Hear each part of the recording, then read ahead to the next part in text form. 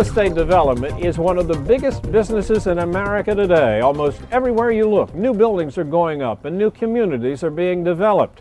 All the while, many sections of cities and towns across the country are empty, lying dormant and going to waste.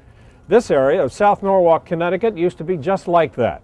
Right behind me, where you see that spanking new parking garage, it used to be an empty parking lot. There were no cars there because no people came down here. And most of the buildings around here were empty and boarded up, most of them just waiting for the wrecking ball. That is, until an organization known as Spinnaker Real Estate Partners got interested and began the redevelopment of South Norwalk.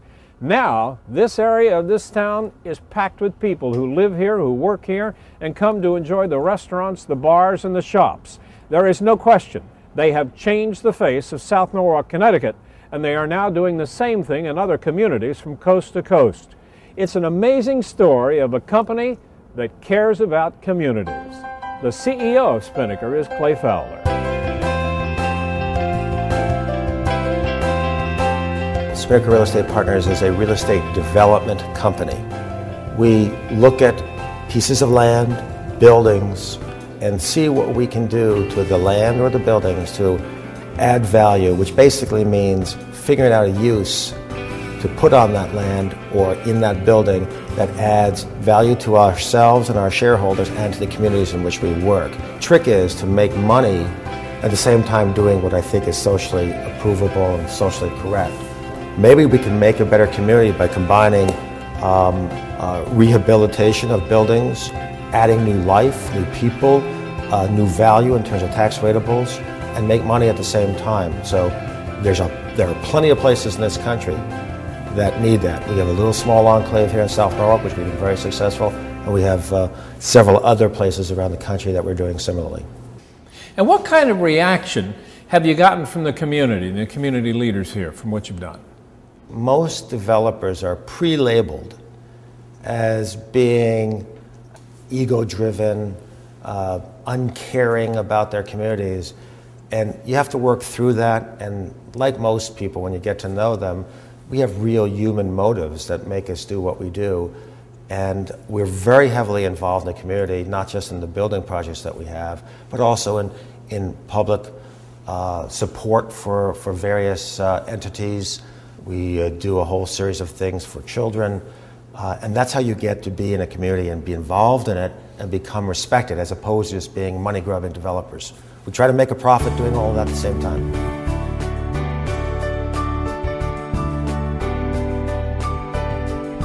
They help set the tone for others. They set a standard.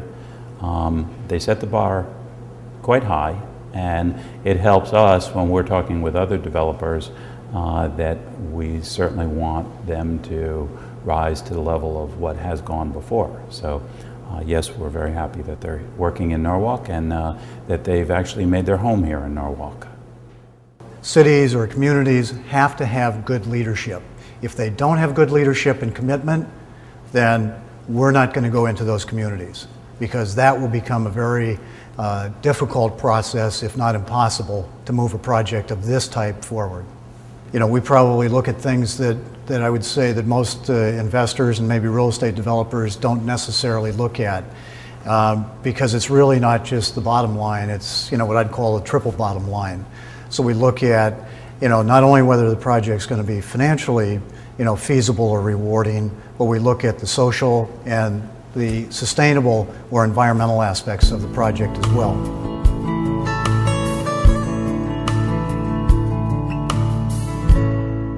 My vision for the area had been that with proper nurturing, this area could turn into an arts and entertainment district, and especially given the inventory of great old buildings on Washington Street and the closeness to the Norwalk River and the new maritime aquarium that had been built and the proximity to I-95, all argued towards this area becoming something other than it was. So it's been great working with Clay, and that he understands the ecology of building a community, and understands that it takes a series of little pieces of various scales and sizes to to make that happen. And it's not just, you just can't come in and do it, especially in an older community like this. It's a process that happens over time, and what he's brought to that is a very high level of consciousness and professionalism and knowledge as to how to get things done. Spinnaker had a very long track record with the bank. In fact, it goes back about 50 years. The principals of Spinnaker, Clay Fowler and his father, have been very active and important clients to the bank, and have been very active in residential and commercial construction, and we've been lending them money for nearly 50 years.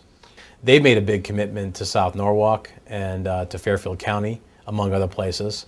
And as a lifelong resident of this area, I'm thrilled to be able to, not only find a good piece of business, but service a long-time client and do projects that really have helped make Norwalk a better place to live and work.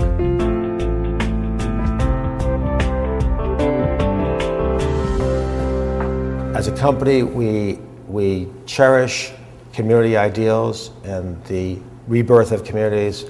We do an awful lot of public purpose stuff. All of our key players in our company, and we're about 50 to 60 people, are involved in community boards. I think everybody who's intelligent and wants to give back does so, but I think we have a large measure of that. And we will work closely with communities, community boards, neighborhood groups, our architects, our engineers, our consultants, to do what's best for the community, not just for today, but where we're looking to the future. We're looking to the 21st century, and that means other things other than just building a building. And we're very pleased to have made an impact in this community.